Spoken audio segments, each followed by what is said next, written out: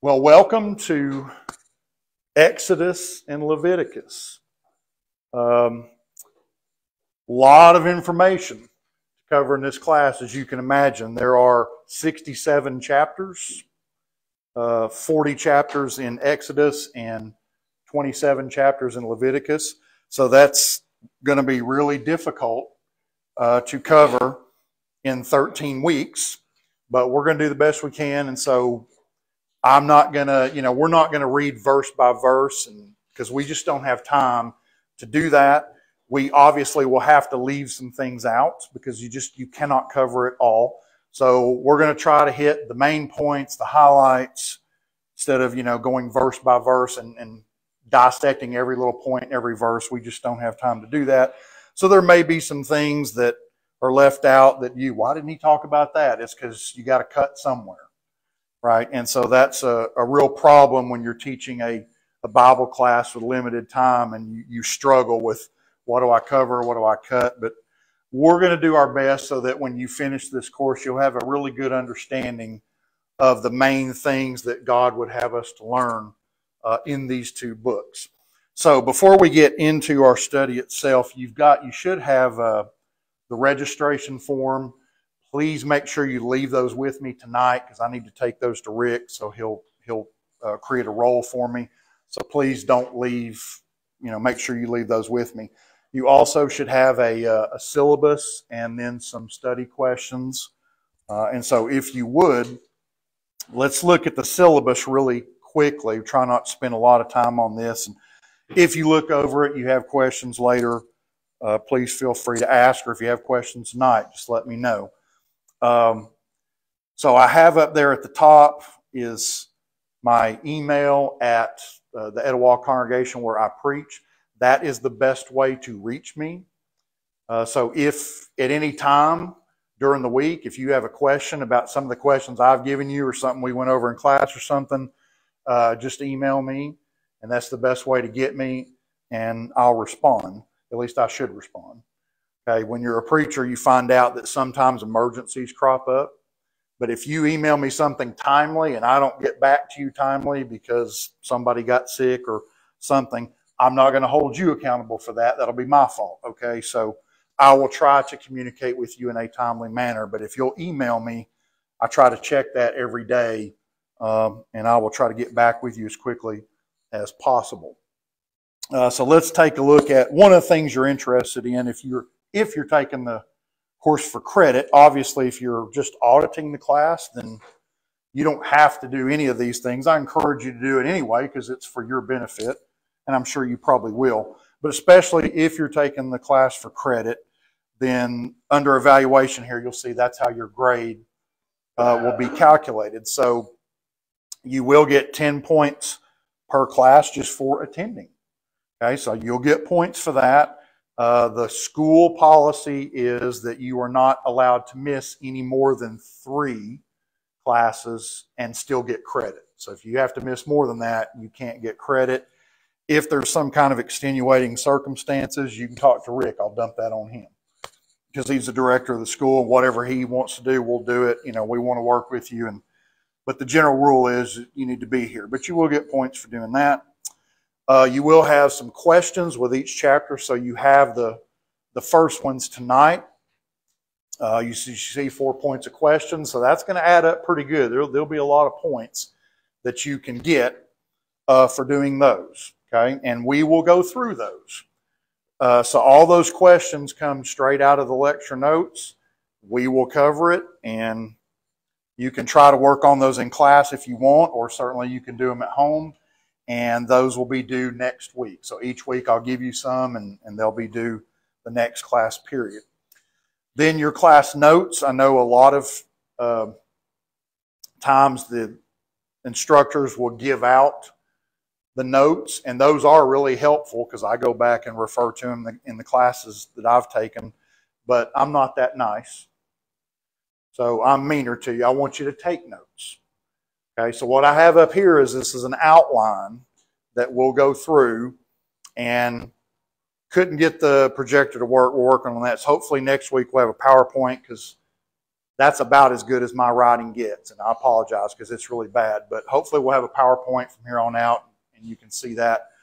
But here's why I want you to do that, because as a lot of y'all know, I was a teacher for 30 years, and so I know a little bit about the research. If I hand you all this stuff and my students in class use, why don't you just give us the notes? Like, well, you want me to do all the work? Which, of course, they did. But if you give somebody that, the retention rate is not very good. It just isn't. Okay? And my objective for this class is not to be mean. I don't want to be mean to anybody, and I want you all to make an A in here, but I want you to learn the material, right? I want you to learn what God wants you to know. And so if I hand it all out, then it's easier not to really study and not to pay attention. So it's better, and all the research indicates this. I don't know the science behind it about the brain, but when you write things down, you remember it better than just reading it or just looking at it, okay? Now, if you want to type and take notes on your laptop or something, I'm okay with that. That's fine. But again, let me share the research with you. The research shows that people who type, as opposed to people who write, they don't retain it as well. For some reason, that's the way the brain works. So if you write, you remember it better than if you type. But I don't care either way, just as long as you take the notes, because as you see, you'll get quite a few points. We'll check at the end of each class. You can come up, show me your notes for that day, and I'll mark off that you took your notes. So you get points for it. But my objective there is not to torture you. It's because I think you will remember things better if you write it down. Okay? So that's the logic behind that. And then you see there will be a midterm test and there's a final test. That's the school policy, so we're expected to do that.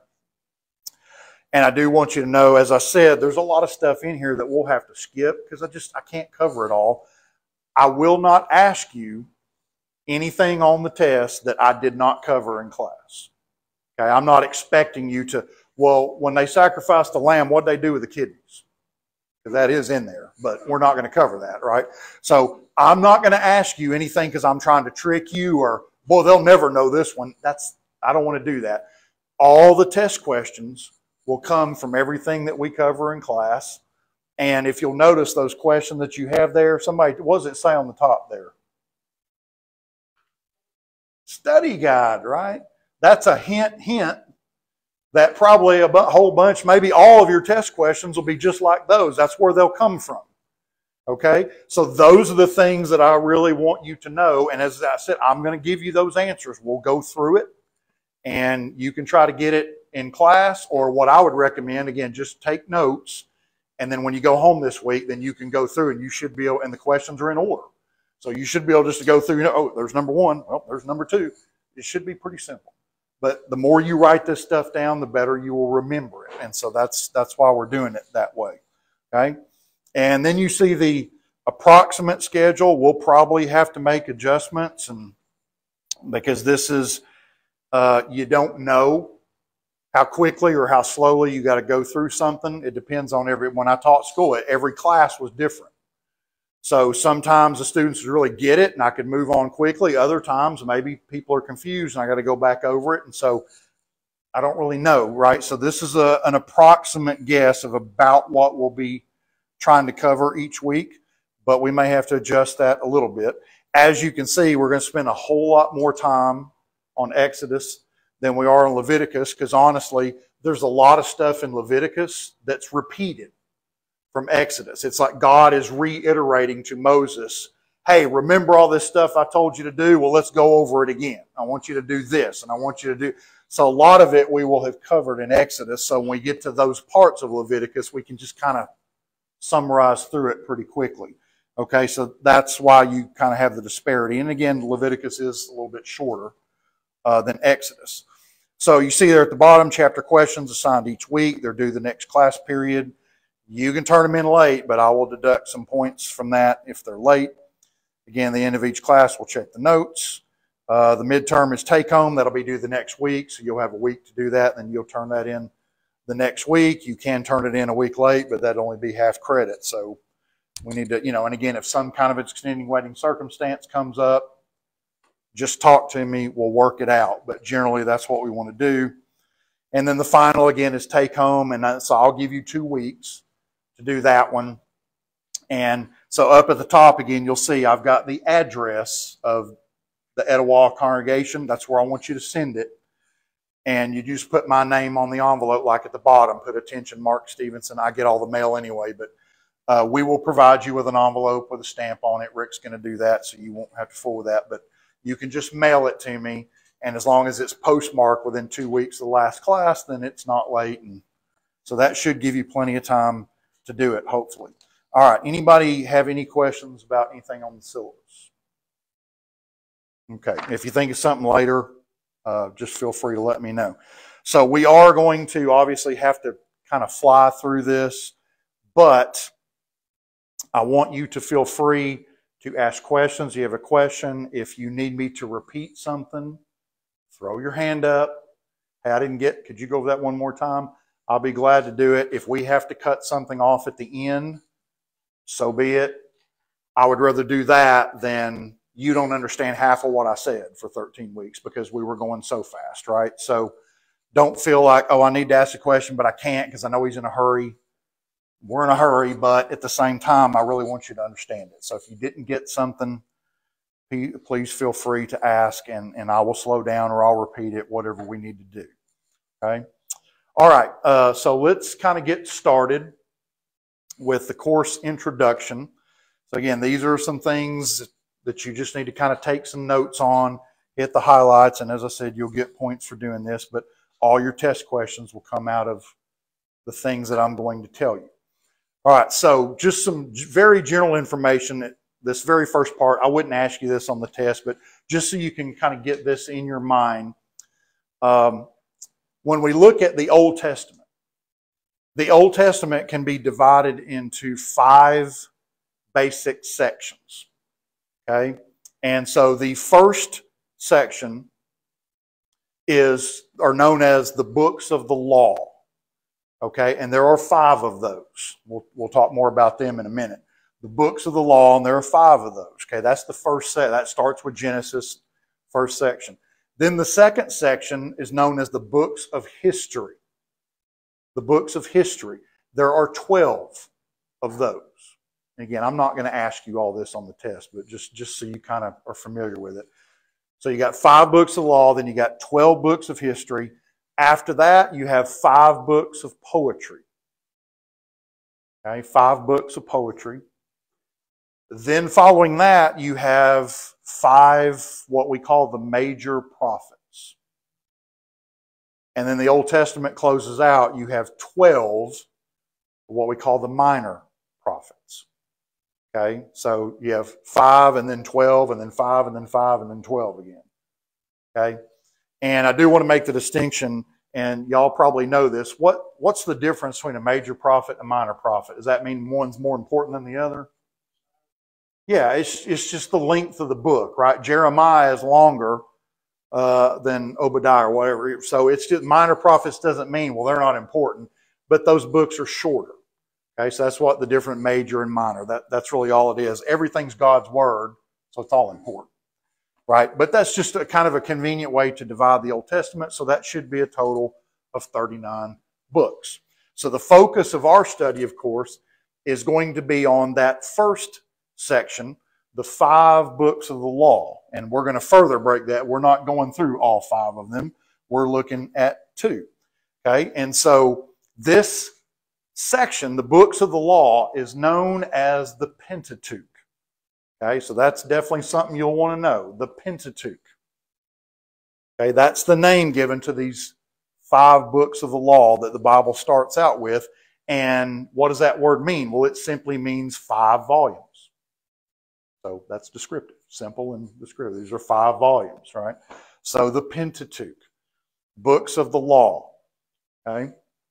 And so the 5 books in this section, in order, would be Genesis, then you have Exodus, Leviticus, Numbers, and Deuteronomy. That's the 5 books of the law. Okay, Genesis, Exodus, Leviticus, Numbers, Deuteronomy. So the way the preaching school breaks it down, there is a class called Pentateuch 1, and that goes over the book of Genesis. Then you have Pentateuch 3, which that goes over Numbers and Deuteronomy. So we are in Pentateuch 2.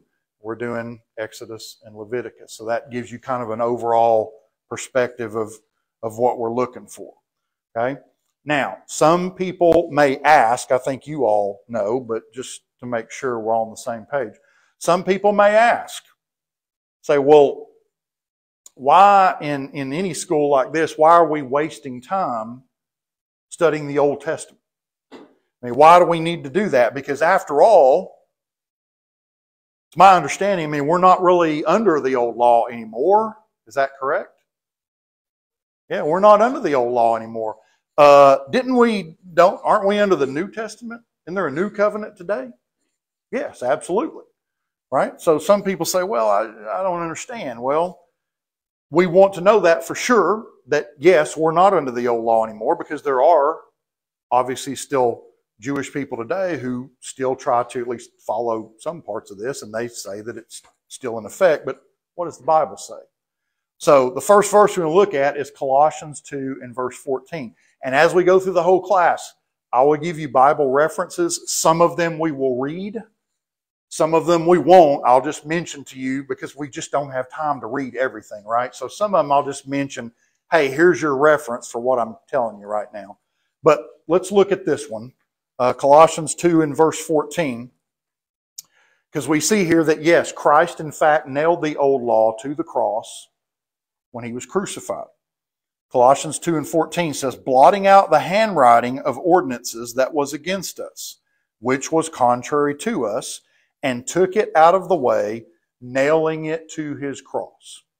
Okay, so it is a fact, a biblical fact, that you and I are not under the old law anymore, what some people call the law of Moses.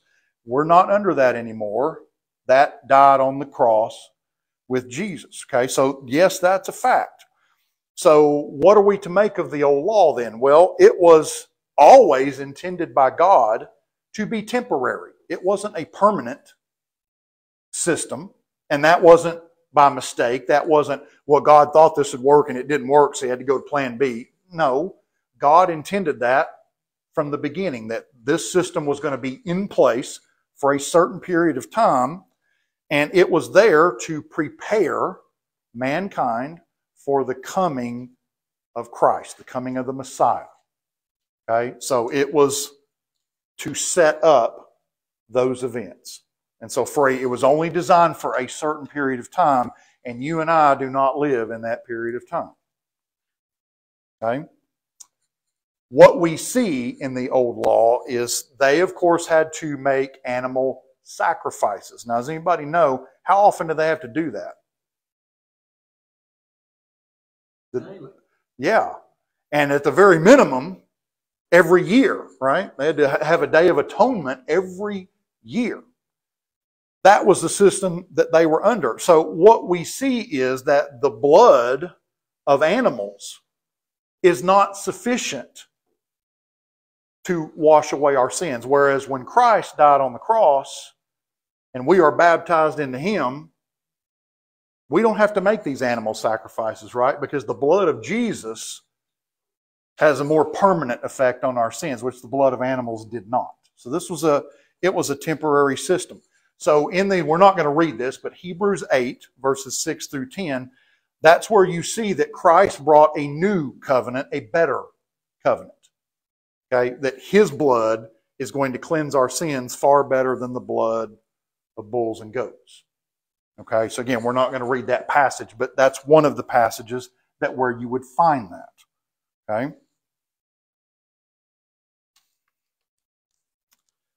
Now, when we look at Matthew 5 and 17, we do want to look at this one.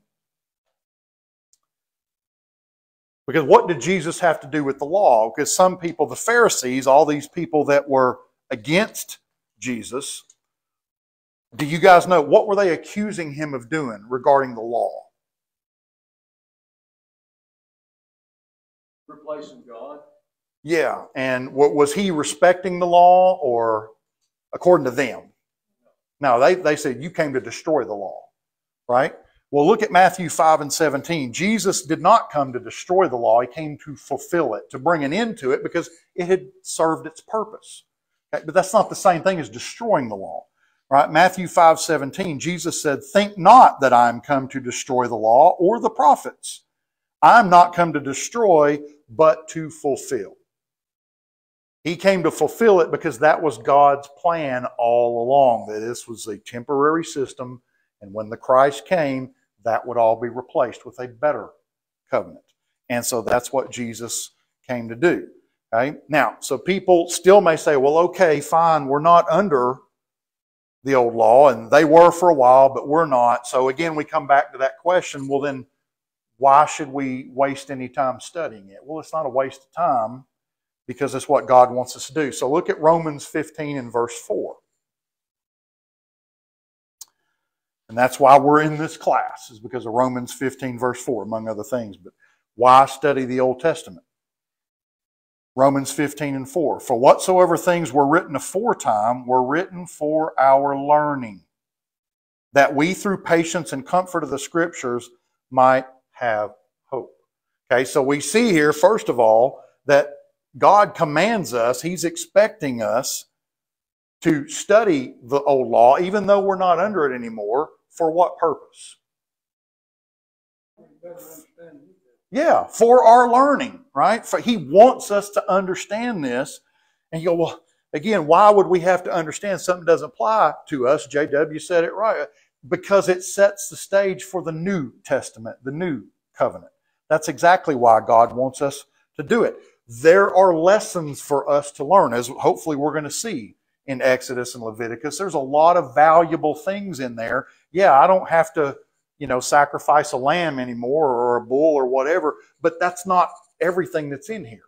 So there are a lot of lessons for us to learn, and there are plenty of things, certain aspects of the old law that Christ reiterated, right? So some of the things, quite a few things in the old law carried forward into the new law. And we need to understand those things, right? Why are we doing those things? Well, that's what we're going to look at. So we learn, among other things, about the promises and the prophecies about Christ and how Christ is going to fulfill those things in the New Testament. This is more evidence that Jesus is who He says He is. He is the Son of God. He is the Messiah. And so if you understand the Old Testament Scriptures, that's better evidence for that. And if you look at the book of Matthew, who's Matthew writing to? He's writing to the Jews, right? What's he trying to convince them of? Yeah, this guy right here, Jesus, He is the Messiah that you've been waiting for.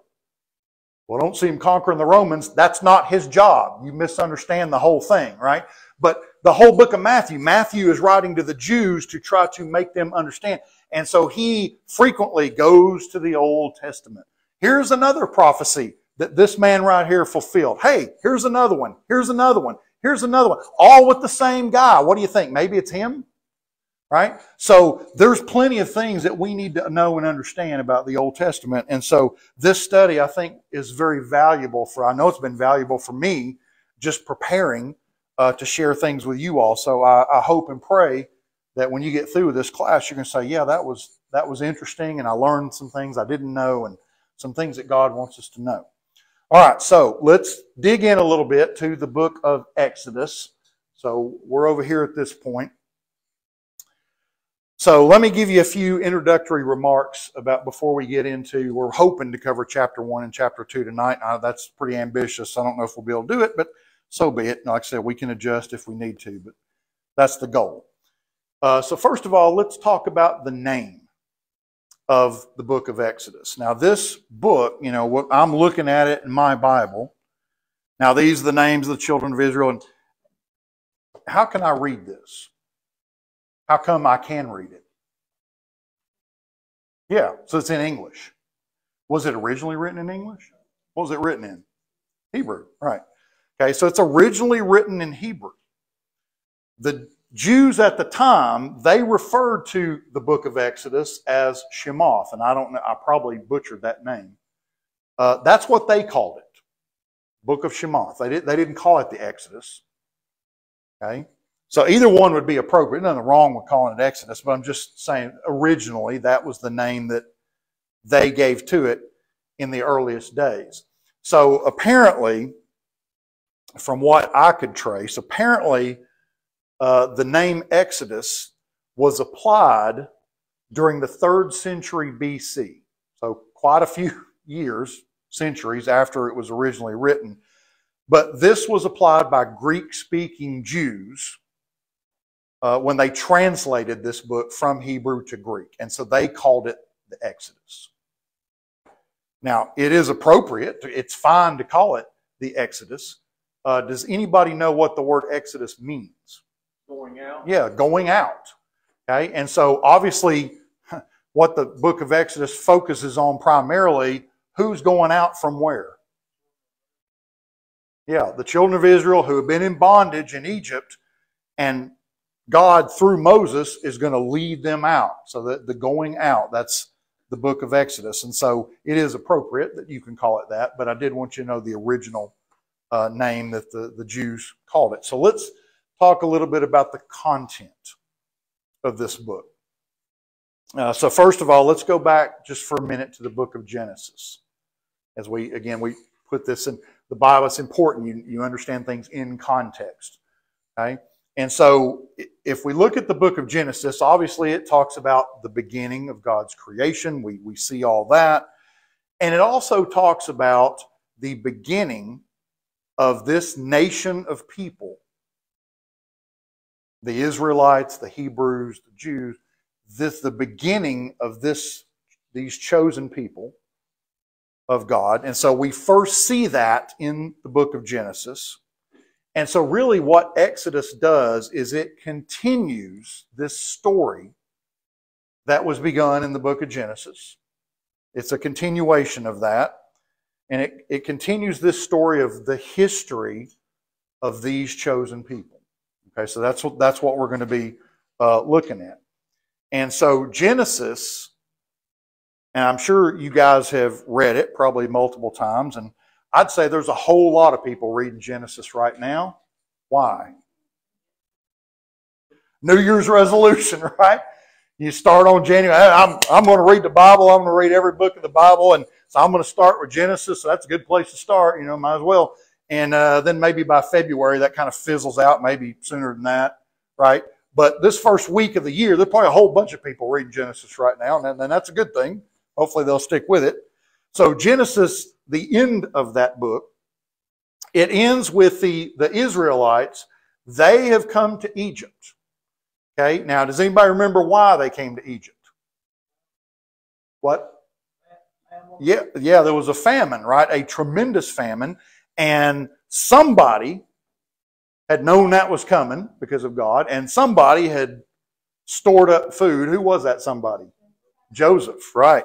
Very good, thank you. That's right, Joseph. And so Joseph, who was a Hebrew, right?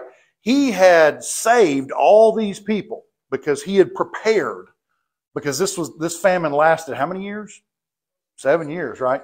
So but they'd had 7 years of plenty before. So he had done it. So he had risen all the way up to only Pharaoh was above Joseph. And Joseph wasn't even an Egyptian. But Pharaoh, he loved Joseph so much because Joseph had saved all these people, made Pharaoh look good in the process, right? So Joseph had risen to this great position. And so his family, and they had come into Egypt because the word got around that, hey, that's where the food is. Nobody else has any food, but if we're going to survive, that's where we need to go. So again, Exodus kind of picks up the story. Genesis ends with the death of Joseph. Okay, but those people, that's where they are. They are in Egypt, and that's where Exodus is going to pick it up. Now, the book of Exodus covers a time period that's roughly about 360 years. Okay, give or take a weekend. About 360 years covered in the book of Exodus. So it picks up from the death of Joseph.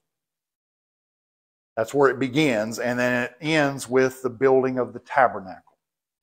So that whole, because the Israelites are going to be enslaved for a couple of centuries, right? So this takes some time.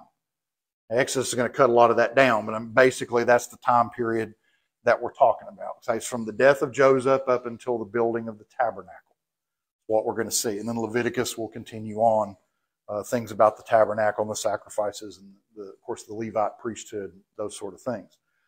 Okay? Now, this book can be roughly divided into 3 sections.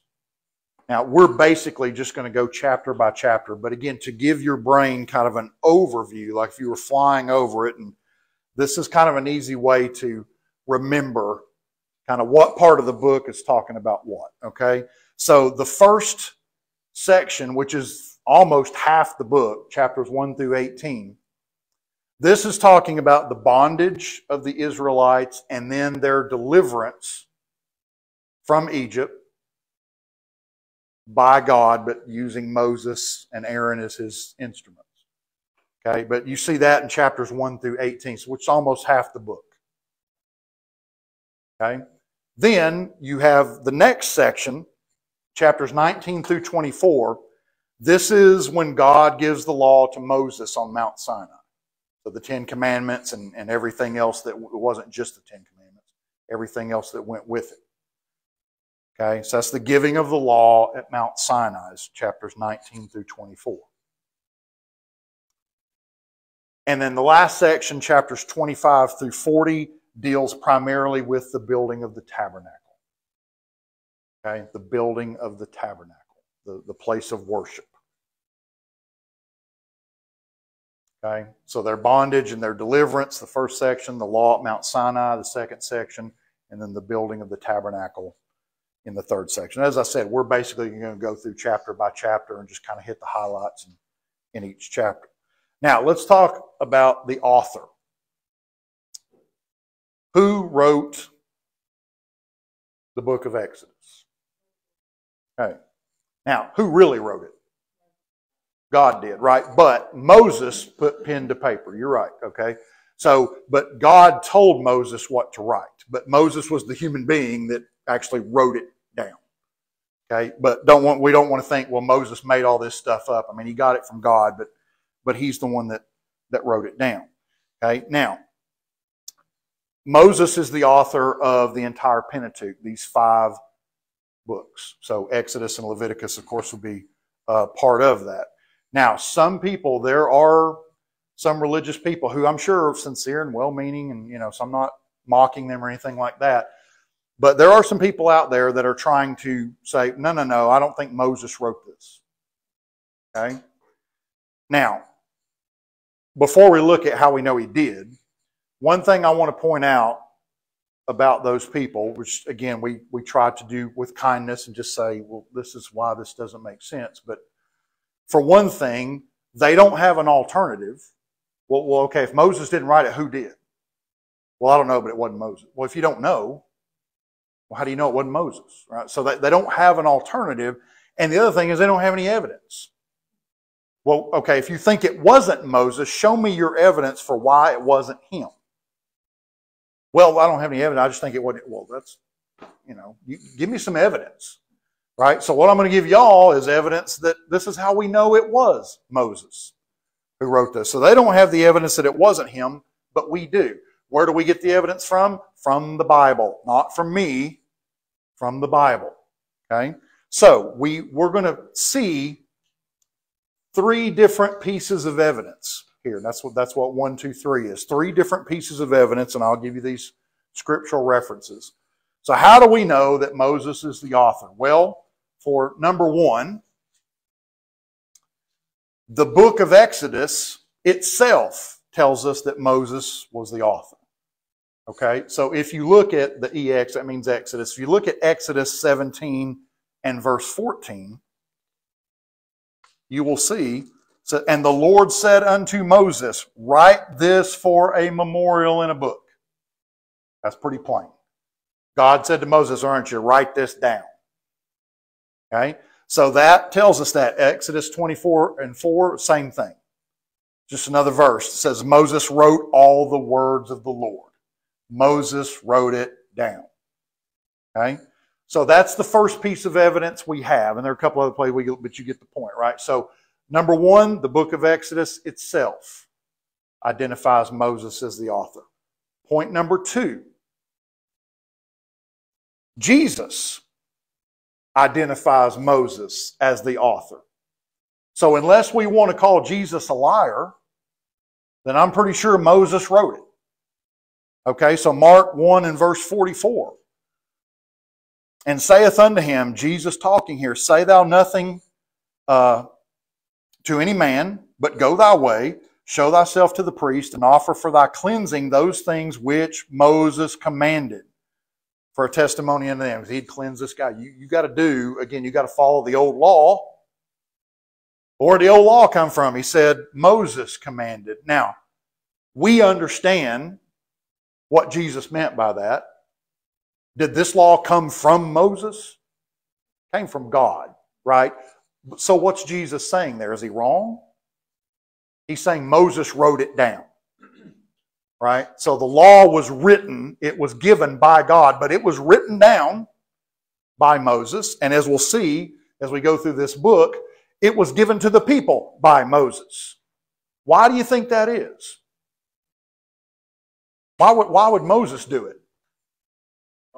God, real simple answer, right? Because God said so. Right? God said, I'm going to give you the law of Moses, and I want you to go down and tell the people what I said. Okay? And so Jesus here is acknowledging that's what he means by do as Moses commanded. He's saying, Moses gave you the law that came from God. You need to obey it. Okay? So where's the law of Moses? In the Pentateuch, these first 5 books. Now, John 7:19 basically says the same thing. Did not Moses give you the law? It's Jesus talking. Didn't Moses give you the law? Where's the law? Well, it's in Exodus and Leviticus. That's where it is. Right? So Jesus identifies Moses as the author. So number one, the book tells us that he is. Number two, Jesus tells us that he is. And number three, just a little icing on the cake, the Apostle Paul tells us that Moses was the author. So if you look at Acts 3:22 and 23, again, we're not going to go read all that, but here Paul says, and Moses truly said unto the fathers.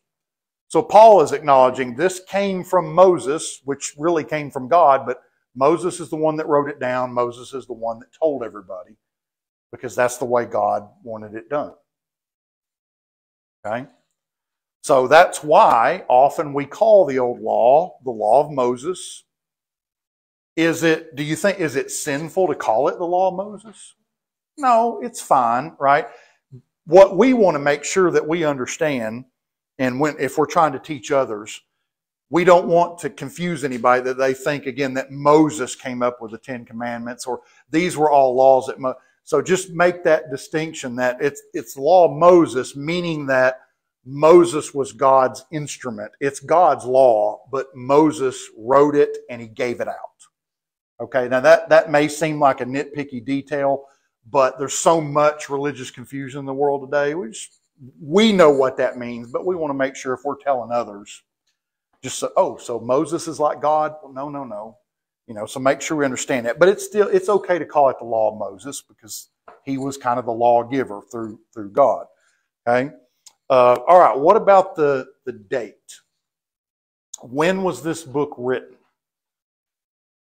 And it's hard to come up with an exact date, but I think we have a pretty good idea. And it's not absolutely necessary that we know the exact date. How do we know that it's not absolutely necessary? Do what? Yeah, because if we really needed to know that, would God have told us? Yeah, he told us, right? So, but it's kind of interesting to figure out a general timeline, like when did this happen? So let's kind of go through this. But we may be off by a few years, but I think we can get it pretty close. And again, we want to use biblical evidence. So I want you to look at 1 Kings chapter 6 and verse 1. So we're going to do some math. And yeah, it made my head hurt too, but the calculator did most of the work. But I just want you to see where I'm getting this number from. That I want you to know I'm not just pulling this out of a hat somewhere. So we can come up with a pretty good approximate date for the Exodus from Egypt. And then from there, we can kind of figure out, okay, well, when did Moses write the book? But we first need to figure out, when did the Israelites actually leave Egypt? Okay, the Bible does give us clues about this where we can come up with a pretty good number. So we base our calculations on this passage in 1 Kings and another one we're going to look at. 1 Kings chapter 6 and verse 1. And it came to pass in the 480th year after the children of Israel were come out of the land of Egypt, in the 4th year of Solomon's reign over Israel, in the month Ziph, which is the 2nd month, that he began to build the house of the Lord. Okay, so we've got some numbers that we can work with here. Now, if we were to go to 1 Kings 11 and verse 42, we would see that Solomon was king for how long? Y'all probably know this. 40 years. We're going to see that number 40 a lot. It happens a lot in the Bible. Significant number. So 40 years. Okay? Well, we think, and these are where the number's a little hazy, but basically about 974 to 934 BC would have been approximately when Solomon was the king. Okay? Thus, that would, using the math here, that means he began to build the temple about 970 BC. Okay? Because it tells us when it was in his reign. Right? So it's about 970 BC because he started reigning 974 and it's the 4th year. So remember, in BC, how do the numbers work? Go backwards, right? So if we were in BC right now and we just left 2023, this would be 2022 because the numbers get smaller until they get to AD and then they expand. So he becomes king in 474, says in the 4th year, that would be, 974. 4th year would be 970. So about 970, he starts building the temple, which we're told that was 480 years after the Exodus. Okay? So if I did the math correctly, that would place the Exodus right around the year 1450 BC. That should be right within a year or two anyway, should be in the ballpark. So about 1450 BC, that is when Moses led the Israelites out of Egypt. That's when they crossed the Red Sea. Okay? But as we said, it doesn't really matter that we have an exact date, but it would have been somewhere around there. And so that means they would have wandered in the wilderness from about 450 BC down to about 410 BC, because again, they were there for 40 years. So 450 to 410, that's also, of course, going to be when Moses dies, around 410. So, we can go by that. So when did Moses write the book of Exodus? Well, again, we don't know for sure, but you would imagine it must have been sometime during that 40 years between 450 and 410 while they were in the wilderness. I'd say it's likely that Moses wrote it toward the end of that period, closer to the end of his life, probably, but we don't know for sure. But most likely sometime during that 40 years. So we've got a pretty good idea when the Exodus was, and therefore we've got a pretty good idea when the book was written. Okay, so any questions about that? All right, well, let's take a look then at chapter 1. Yes. Sorry. Okay. Question. You said about the year Moses died, you said 410. About 410 BC. BC. Yeah, it's all BC. Yes. Is that 1450 BC? Yes.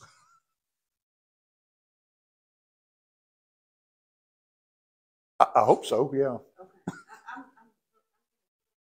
No, 1450. Right, because remember, Joseph. Who am I thinking of? Who was the king? Solomon. Yeah, 974, right? And so it said the Exodus, he started building it in 970, and it was 480 years before that. So if we're going back in history, the numbers would be going higher, yeah. So it should be around 450, unless my math is wrong, and it could be. Question? Did I? Well, maybe I did say 450. I may have said that. Okay, I probably did. So y'all need to correct. Sometimes I get in such a hurry. 1450. Okay, 1450. So Moses died 1410? About 1410. Okay, because you said 410. Did I? Make sure, yeah. I was about to say that would make. Can we start this tape over? Yeah. I was making sure my math. Man, yeah. That, guys, there's a reason I didn't teach math when I taught school, okay? So, yeah, 1450 would have been about the time of the Exodus. They're in the wilderness for 40 years. That would be 1410. And that's when Moses died, because remember, he was not allowed to cross the Jordan into Canaan, okay? So I think we finally got it right. So, but yeah, y'all please point out if I say something, I get on a roll and I don't even realize I did it. So please correct me, because we want to get this right. All right, so chapter 1. So the first, again, I've kind of divided it into sections, and we're going to try to hit the highlights. So verses 1 through 6, like I said, we just don't have time to read this and then go through it. So I do encourage you every week. Obviously, you didn't know this week how much we were going to do, but try to, looking on your syllabus, try to read ahead for next week. Look at those other chapters, and that way, if you've got questions, or at least you'll have it somewhat in your head, this is what we're talking about. I wish we had the time to read the chapter and then go back through, but we'd never get through if we did that. So verses 1 through 6, what we see here, Moses begins by listing the descendants of Jacob, or talks about Jacob and his descendants who came to Egypt to escape the famine. So that's how Moses starts the book of Exodus. And so what he's doing is he's building a bridge between the end of Genesis and the beginning of the Exodus account. That's really all he's doing with this. Okay, so he's just talking about them coming in. So no, I'm not going to ask you how you need to spell all those names and tell me all those people. That's not the important thing, okay? But what's important, a couple of things. One is that it's clear from this that the Pentateuch, as you go through it, these 5 books, it is a continuous story, and it's really clear, too, by the style that it's written by the same author. It's yet more evidence that, yeah, Moses wrote all 5 of these. Okay? And in my Bible, which doesn't mean anything because somebody added it, but mine says the second book of Moses called Exodus, right? But it is clear as you read through, you go, it looks like the same person is writing all this. But so it's a story that's being told by Moses, by divine inspiration. But the important thing, more than just knowing those names in these first 6 verses, the important thing is what we're seeing is that the nation of Israel started out rather small. There weren't a lot of them when they went to Egypt. But that's going to change. And Pharaoh ain't going to like it. Okay, but to see what they become from such a small beginning, and that may have been why God told Moses to put this down, because God has a purpose for everything that he does. You go, why would he give us those names? Well, it's just the idea that it didn't start out really large. Okay, but that's going to change. All right, so let's look at verses 7 through 14. So here we see the account of the population of the Hebrews really starts to grow and expand. They start out with this small number, but they're not going to stay there. And so what we want to do real quick is let's look at Exodus, skip ahead a little bit. Let's go to chapter 12 and verse 37. Notice the number. When the Jews finally leave Egypt, how many were there? Let's look at the number that were given. So in Exodus 12:37, and the children of Israel journeyed from Ramses to Succoth, about 600,000 on foot that were men beside children. So about 600,000 men. That's not counting the women and children. 600,000 men. When they leave Egypt, that's how many there were. So starting out with a really small number, maybe just a few hundred or a couple of thousand. We don't know the exact number. Now, 600,000 men. Okay? So, if we project, let's be really conservative with our estimate. Let's say that each man had one wife, because hopefully that's what he's supposed to have, and one child. Now, is that really realistic?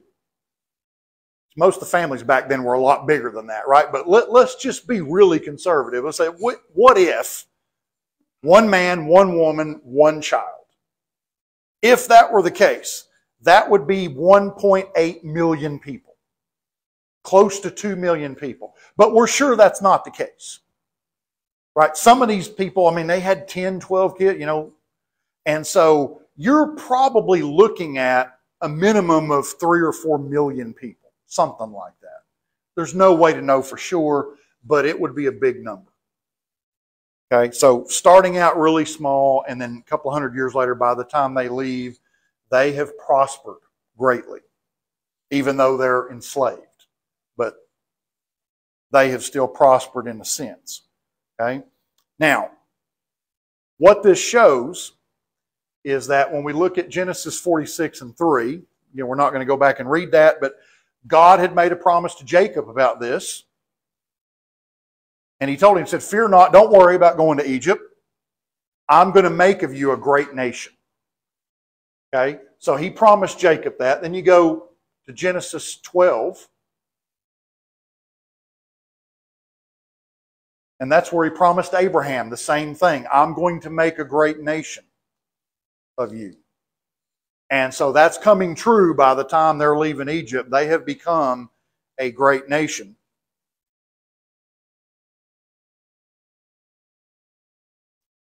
So much so that they have become a major concern to the new Pharaoh. Okay? So that begins to lead our story, our narrative, these events. So we're told in these verses 7 through 14 that a new Pharaoh comes to the throne, not identified.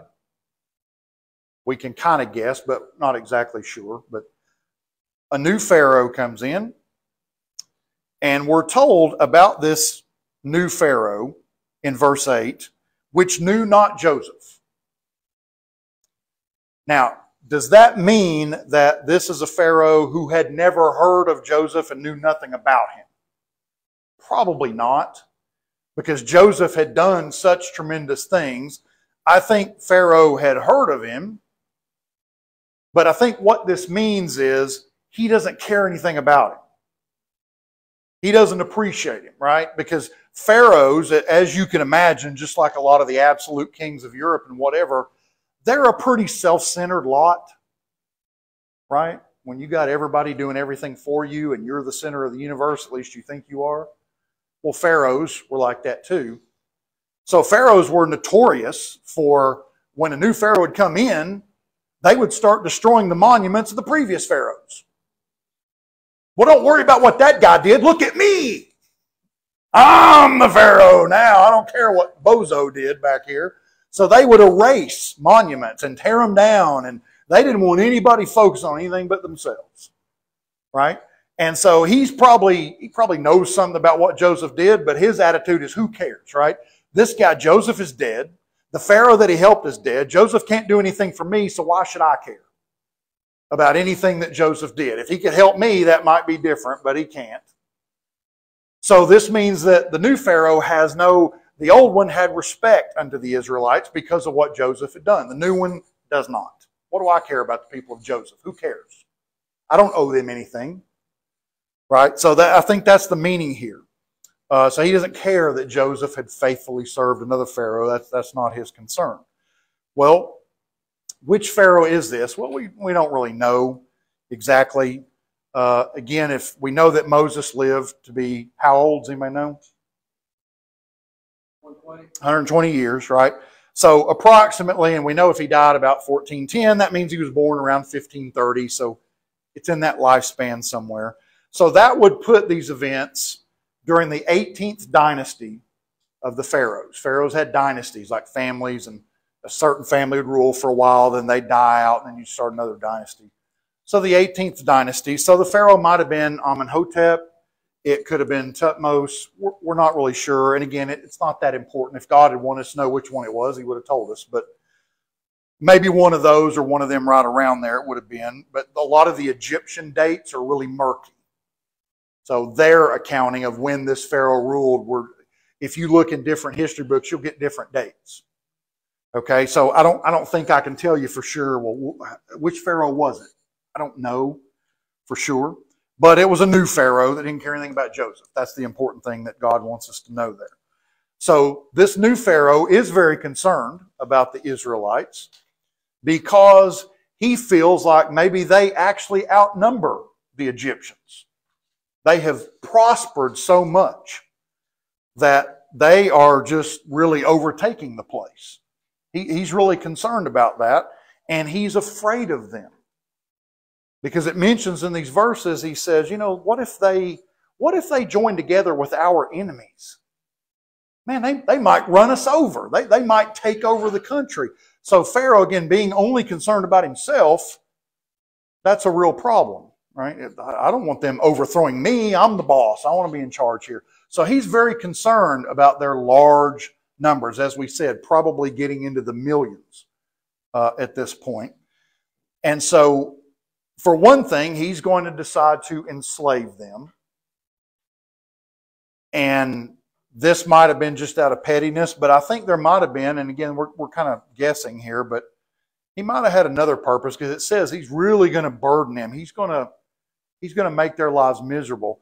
They are going to be given very hard physical work to do. And remember, in Egypt, you know, a lot of the year it's scalding hot, and they're out there doing this hard physical labor. So it may have been that Pharaoh's thinking, you know what, I can work some of them to death. Maybe if I make their lives hard enough, some of them will have a heat stroke or whatever. That may have been, I don't know. But he's determined, I'm going to make their life miserable. Because on the one hand, it doesn't make sense. Like, well, if you're afraid they're going to go against you, wouldn't you be nice to them? But that's why I'm saying maybe he's thinking, well, if I bully them enough, I can wipe some of them out, or at least I can cow them down in fear. So he decides he's going to do that. So he's going to put them in bondage. So they have to do all this hard physical labor. But even in spite of that, God makes sure that they're thriving, at least in numbers. So we see that what Pharaoh, when he does that, it doesn't diminish their numbers like he was hoping maybe that it would. So Pharaoh decides to take drastic action. Okay? And so that brings us to verses 15 through 22. So we'll close out with this, because it's really time for us to stop. I was hoping we could get chapter 2. That's okay. We'll try to fix that in next week. So verses 15 through 22.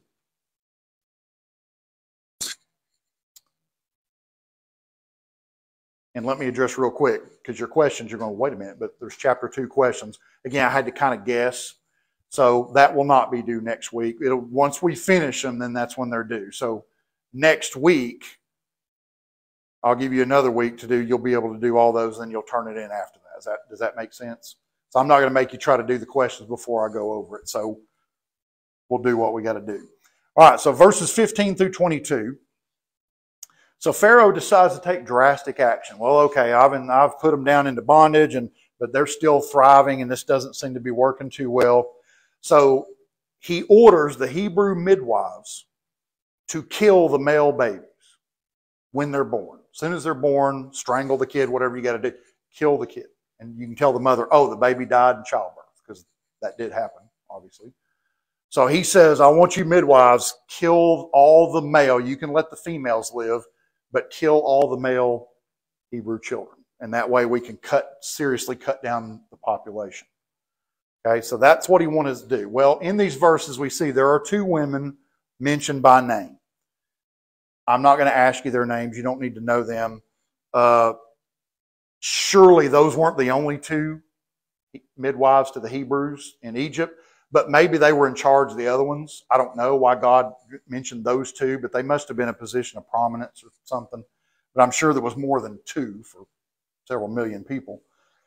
But so they're probably in charge. Well, they're told to do this. Well, we see in verse 17 that they refused to do it.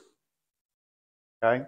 So who can tell me, if you look at verse 17, why were they afraid to do this? Why did they refuse to kill the children? Yeah, they feared God. Okay? Good for them. So they were afraid of, God's going to, reap judgment on us if we do this, so we're not going to do it. Well, they're going to save the boys. So what do you think is going to happen eventually? Is somebody going to be upset? Pharaoh's like, hey, why are all these Hebrew boys running around here? What? Didn't I tell you to kill all them? So they're going to get called in on the carpet, which I'm sure they probably expected. Right? Well, you know we're going to get in so much trouble for this. Yeah. So Pharaoh calls them in. What part of kill all the boys did you not understand? I thought I was pretty clear about that. And yet there's all these little boys running around here. So he, as you can imagine, he's not a happy camper.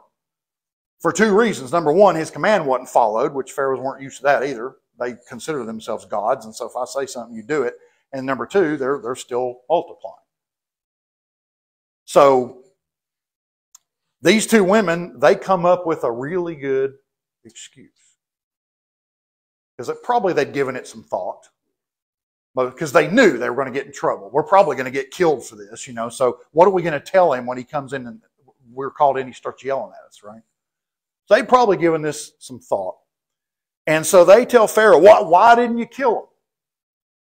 Well, Your Majesty, you're not going to believe this, but every time somebody would come get, hey, Sarah's about to have a baby, you got to come. And so by the time we'd get there, she'd already had the baby. Well, we couldn't kill him then. We're supposed to make it, he died in childbirth, right? Well, So every time we got there, it was too late. The child was already born. And said, because these Hebrew women, they're tough. They're not like the Egyptian women. It is, yeah, that's what I'm getting at, right? So, because the question is, because God, we're going to see God's going to bless these women. God's going to bless these women, so did they lie? Would God bless liars? That's an easy one, guys. Would God bless liars? No. They didn't have to lie. Okay? So probably what happened was they'd get called, hey, Sarah's going to have a baby. Okay, well, I'll be right over. Let's see, what did I do with my shoes? Let's see, I can't, I got to bake some beans. They took their time. Knowing that the baby will be born in the meantime, and we can honestly say, hey, when I got there, the kid was already born. Hopefully Pharaoh didn't ask them, did you go immediately? Right? So that's probably what they did. They stalled, they delayed, knowing that, hey, these women, they'll go ahead and have the baby, and then we'll have an excuse for not killing the baby. Because the interesting thing about this, when they tell Pharaoh, well, they're tougher than the Egyptian women, Pharaoh would believe that. Because apparently it was true. So if you go back and you look at a lot of the drawings that the Egyptians did, you look at the drawings of Egyptian women, you can look some of these up and see them. The Egyptian women, they are portrayed, they are drawn as being very small and delicate. But there are some drawings in Egypt of Hebrew women, and let's see, how can I say this? They're big boned. Yeah, they're sturdy. They look like, they're tough women, where the Egyptian girls are dainty and, right? So apparently that was true. And when you think about it, again, if the Hebrew women are slaves and they're doing all this hard physical labor, and the Egyptian women are somebody's feeding them grapes, it would make sense that. So Pharaoh probably bought that. He's like, oh yeah, well, that could be true, because they are tougher than our women. So this seemed, and God blessed them for that. So I don't think they were lying about it, but it was a nice excuse to get them out of, not killing these boys. So Pharaoh's not going to give up, though. Like, okay, well, I got to do something else. So he's trying to make it look like, well, maybe they just died in childbirth. Well, now he's going to issue a new decree, not going to take any chances. And he tells not just the midwives, but everybody, said, whenever a Hebrew boy is born, I want them thrown into the river. No mistaking that's murder. But we're just going to do it. I want you to take them and drown them in the river. Just throw them in and they'll drown. And so they're going to throw them into what river? The Nile River, yeah. And so that's where, Lord willing, we'll pick up next week in chapter 2 as we are introduced to Moses. Does anybody have any questions or comments? I know I went over tonight. I apologize. Okay, make sure that you give me your registration form. And like I said, those questions will not be due next week because we didn't get to chapter 2. So don't worry about it, but we'll go ahead and work on chapter 1.